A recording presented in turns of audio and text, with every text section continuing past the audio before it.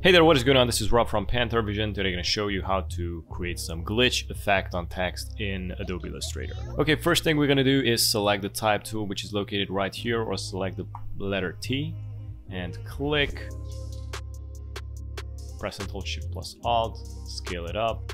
I'm going to change the font. I'm going to go with the old school free font, which is called Monster Red. And I'm going to do with the italic version because it looks pretty cool. From here I'm gonna go to object and expand, click OK, and we're gonna need to slice this up into pieces. So you're gonna need to basically select this, the rectangle tool, and just draw. One should be bigger, the other should be tighter. And you just need to figure it out, you know, just go with the flow, just test it out. Right now I'm just freestyling, you know. Okay, so basically it looks like this. I'm gonna right click, group, select both, arrange, vertical align center. I also gonna press and hold Alt and pull this in. And from here go to the Pathfinder and go with the divide. Click on the divide. If you don't have the Pathfinder, go to Windows and select the Pathfinder, which is located right here.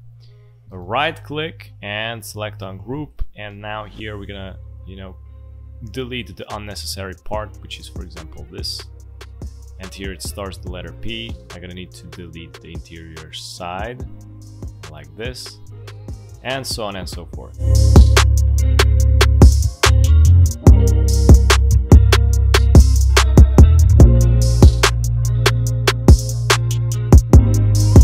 Alright, now we're gonna need to group all the lines, the horizontal lines, but separately. For example, I'm gonna show you right here. I'm gonna select the top ones, the top lines, which are like in this thickness. I'm gonna right click and I'm gonna group. And the same goes, you know, with every each, so everything is organized.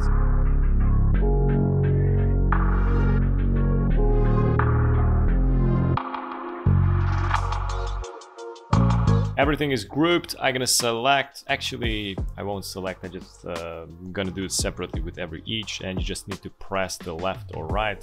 For example, I'm gonna go with this on the left, so I'm gonna select the second one also, go to the left, test it out. For example, this is too much on the extreme, so it starts to become glitchy. Actually, you know what, I'm also gonna separate these two from the rest. There you go. Now you can see some more intensity in the design, and I also might do it with this. See that?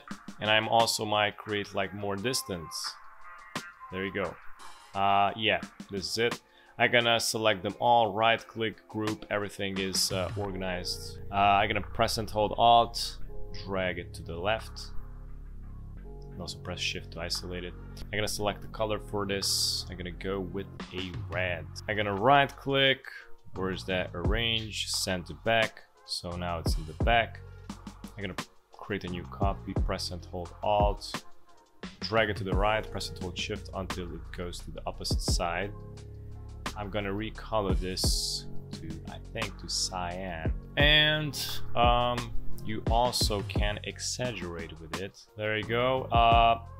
Another thing, I'm gonna select both of these, press and hold Shift, select both, and go to the, where is that? There you go, to the transparency. I'm gonna go with, I don't know, not multiply. Let me try out some other. And anyway, this is how you make a basic glitch effect in Adobe Illustrator. Thank you so much for watching, and if you're new on the channel, don't forget to subscribe and hit the notification bell so you get notified with daily updates, and also check out the other videos as well. Have a good one, bye bye.